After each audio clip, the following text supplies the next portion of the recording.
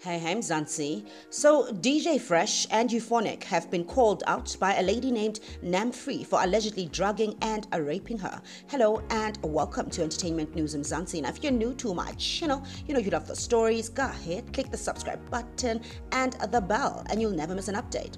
So Mzansi, this event explained by the lady has gone viral, and social media users are in support of her, as there's been claims that this isn't the first time that these artists are involved in such allegations. Television personality Lebogang Mashile claims she believes the lady's story. I believe you, Sisi. These two have been named in far too many stories of abuse. It's consistent. I am so sorry that this is what you went through. No one deserves it. Thank you for validating others who may be too scared to come forward right now. The lady had said at DJ Fresh SA at Euphonik, "Will you ever acknowledge drunking and further raping me? I was completely drugged. I don't know whether you both raped me or one of you did. You later laughed at it in the next morning saying, me and 3 girls were so drunk we kept blacking out, but nasidlembula."